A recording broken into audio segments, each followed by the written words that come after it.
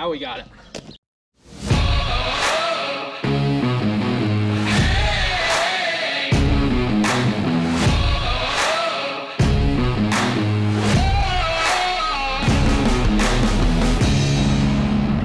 You are now watching Farming with Duffy Ag. Welcome back to the channel. So we're gonna have a little bit of jumping around next few episodes, like I said in the last video, but diving into the 7320 today because I got some ideas. We saw something, and after that, right into the 7520. So lots of projects, lots of things to do. I figured I'd keep you guys up to date on what's going on the farm. So hope you guys enjoy, like, subscribe, but right into the action. Here you go. Figuring it out. The little connectors in here, one of them was pulled out. Francisco soldered both of these wires. We're gonna heat shrink them on. I know we gotta run wires all the way back, but we gotta run them underneath, around, up through here and into there. And guess what? Our Deere dealer only gave me, I got no connectors, right? Yeah, we got no connectors, even though we ordered them. And what else was it? We need the electrical connector because we think it's a little strip. So, and the plugs that go around it. So we reused one of them. So hopefully this will get us so we can run this in grass, do an oil change. What else? We got something else to do on this. We should power probe and figure out why all the lights don't work. That might be something to do. And then this can get washed and then it will be ready to go for grass. Figured it out. We've been battling this. These side lights, the front lights and things like that. So one of the relays was bad. I found a spare to throw in there. But now I got all the lights working. We got this all soldered up, looking good. We'll put some loom over it. What else we gotta do? I gotta change the connectors on the AC, so we'll jump into that. These 20 series are absolutely wiring nightmares compared to like the 30 series that they came out with, but we got this figured out. So as you see, this is the back of the wiring panel. This is the AC relay, which is not looking healthy. Fire hazard, and it shuts off when you wiggle it wrong. So we gotta do that because I don't want to burn a tractor up. Plus I like AC. But we'll get some new ends for that, and we'll make sure they're like the good ends. So that goes there. Clearly it melted at one point, probably from running too much, and somebody flipped it over the back. Some of this stuff is from before I really messed around with it. This tractor's, as you see, it needs a little panel and stuff like that, and the back panels. Farm tractors usually get beat on pretty bad, but what I was struggling with, let me get this panel right out of my way. What I was struggling with was I could put power to this one, these two, or these three, and my fenders would work. That would work. The fenders and the side front lights and the high beams, low beams, I think now work, which I never had that. All this stuff started happening like 2 years ago, and we've just been running it because I dread wiring. It's one thing I really don't enjoy doing. I'm learning. But one of these relays was bad, and I found one that was a spare that had got a little warm. As you see, oh, there's a rock between that. It's a little warm right there. So what I gotta do is have them, we gotta get, oh, wow, that is hot. Wow. Yeah, that is hot. I don't know why it's so hot. Probably because it's been failing. Whew. So we'll get some of those. Oh, made in China. There we go. Oh. Yeah, 3303s.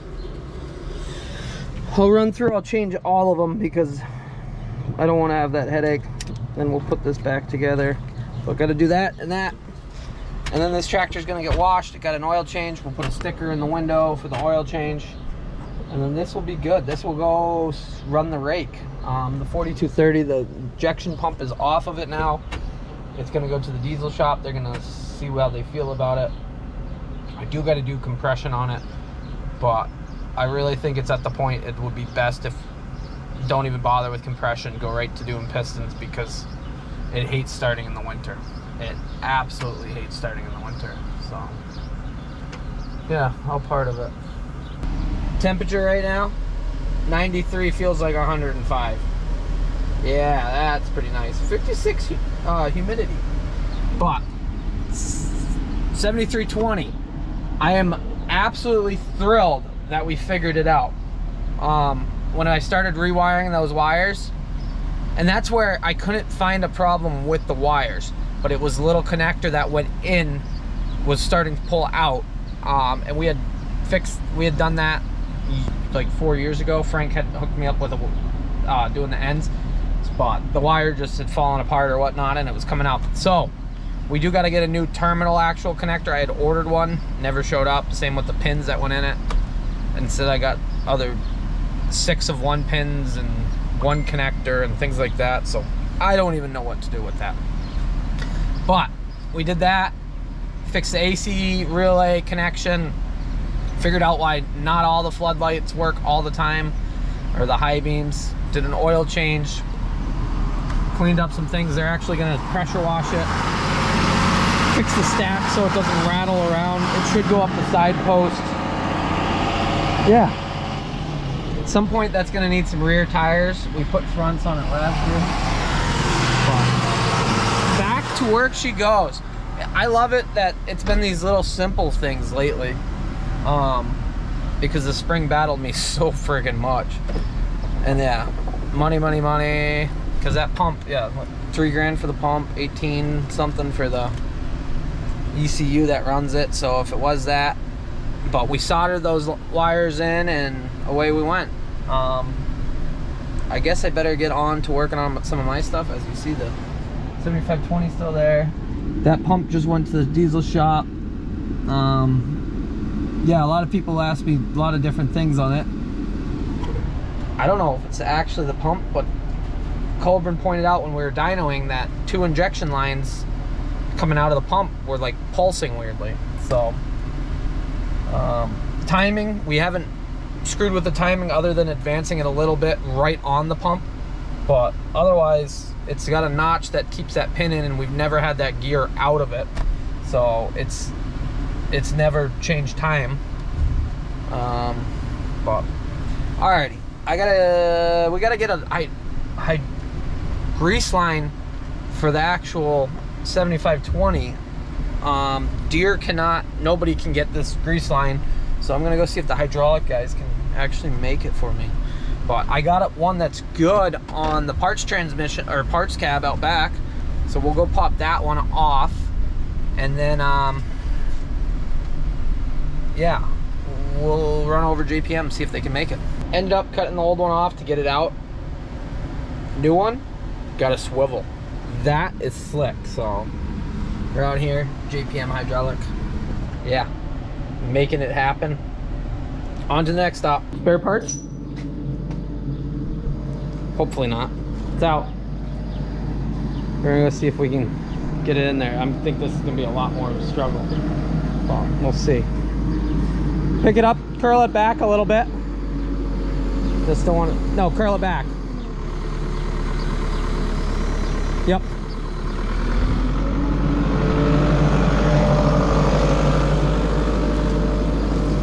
We'll go see, especially being on uneven ground.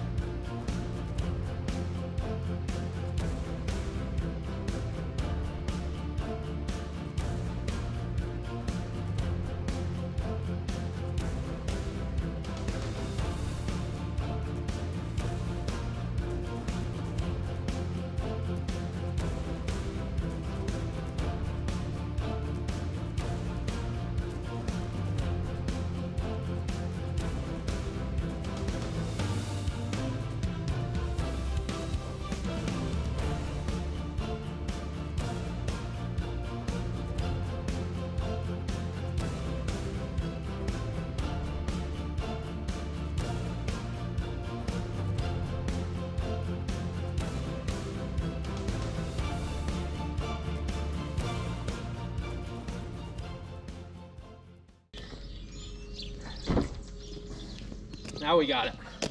We're dying out here, but we got it. So what we were struggling with was when we picked this up, yeah, this isn't the best way to pick it up. I know, I absolutely agree.